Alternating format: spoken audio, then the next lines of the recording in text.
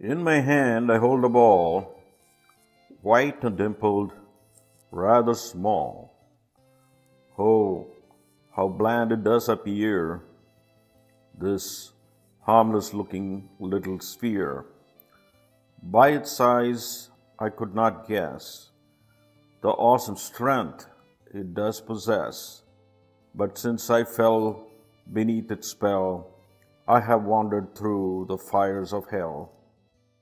My life has not quite been the same since I chose to play this stupid game. It rules my mind for hours on end. A fortune it has made me spend. It has made me yell, curse and cry. I hate myself and want to die. It promises a thing called power if I can only hit it straight and far. To master such a tiny ball should not be very hard at all. But my desires the ball refuses and does exactly as it chooses. It hooks and slices, dribbles and dies, and even disappears before my eyes.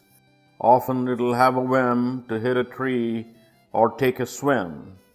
With miles of grass on which to land, finds a tiny patch of sand, then has me offering up my soul if it only find the damn hole.